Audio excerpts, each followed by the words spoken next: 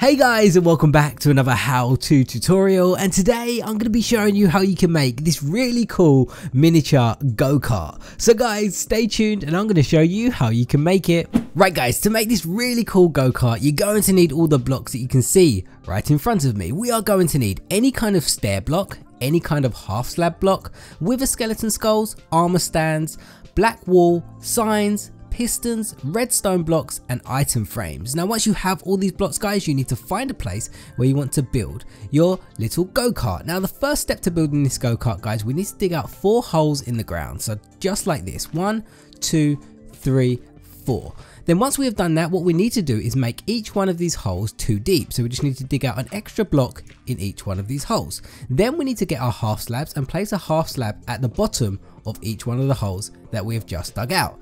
Then we need to grab our armor stands. Now we need to stand in the middle right here and place an armor stand in each one of these holes. Now the important part to this guys, you need to make sure you get a straight armor stand, and you might need to replace it a few times so you get the perfect armor stand, because it looks a lot better when you get a straight armor stand, just like this one right here. So you might need to just destroy and replace, just as I'm doing right now.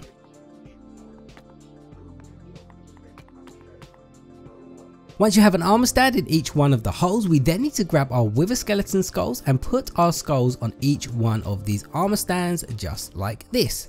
Then what we need to do is grab our pistons. Now we need to put a piston behind each one of these armor stands facing in to the middle, just like that. Then we need to power these pistons, pushing the armor stands into this middle row right here. So just go around with your redstone block and power each one of these pistons. Now we need to destroy the pistons first. We need to make sure we destroy the pistons before we destroy the redstone block, because it will make the armor stand glitch out if we don't do it this way. So destroy the piston first on each one of these and then break the redstone block after that, and we should get something that looks like this. Now what we can do is kind of replace the ground, whatever your ground is made out of. We can replace this hole at the back right here, and we also want to cover up these armor stands. So whatever your ground is made out of, get the same block and place it above the armor stands like this. And then once we have done that, what we need to do is grab our pistons, and we need to make our pistons face down into each one of these blocks right here, and then we're going to push these blocks down into the ground so our armor stands are nice and covered up. So we're just going to make a piston go down into each one of these blocks, then get our redstone blocks, power these blocks right here like that, destroy the redstone block, then place any block in between right here, then power them once again. And then as you can see, if we destroy all this right here now, we can see that our armor stands are nice and covered up, and we have the start to our mini little go-kart.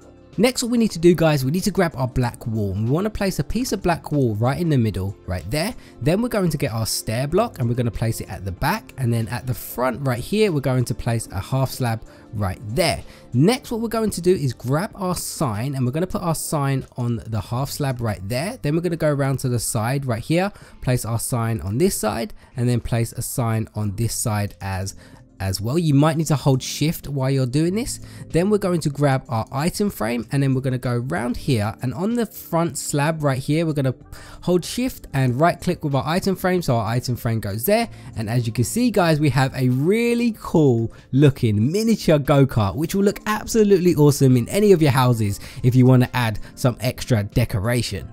Another cool thing about this go-kart is that you can make it out of all different kinds of stairs and slabs. As you can see right here, I have made 3 different variations of the same go-kart. I've made one out of purple, one out of quartz blocks, and one out of dark oak wood as well. And they all look really awesome, especially if you was going to build like a little go-kart racetrack or something. And these would look absolutely awesome, just to mix and match the colors to make it look really detailed.